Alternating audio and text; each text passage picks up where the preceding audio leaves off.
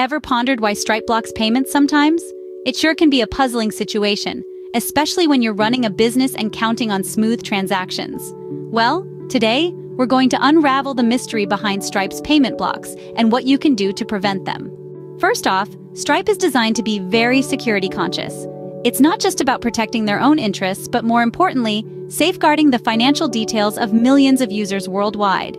Therefore, one of the most common reasons Stripe might block a payment is due to suspected fraudulent activity. They have a sophisticated algorithm that flags transactions that seem unusual or suspicious. Next, technical issues can also lead to Stripe blocking payments. This could be a problem with the card, an issue with the bank, or even a glitch in the payment gateway itself. In these cases, Stripe's system automatically blocks the payment to prevent any potential issues or losses. Additionally, compliance with financial regulations is another reason why Stripe might block a payment. In the world of online transactions, there are countless laws and regulations designed to prevent money laundering and other illicit activities. If a transaction is deemed non-compliant, Stripe will block it to ensure they're adhering to these laws. Lastly, Stripe also has policies about the types of businesses and services that can use its platform. If your business falls under their list of prohibited businesses, your payments might get blocked. So, how do you prevent Stripe from blocking your payments? First, it helps to understand and comply with Stripe's policies.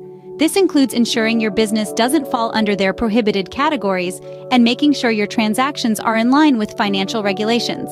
Next, try to prevent technical issues as much as possible. Make sure your payment gateway is set up correctly, and always double-check your customers' card details. When it comes to fraud prevention, there's only so much you can do.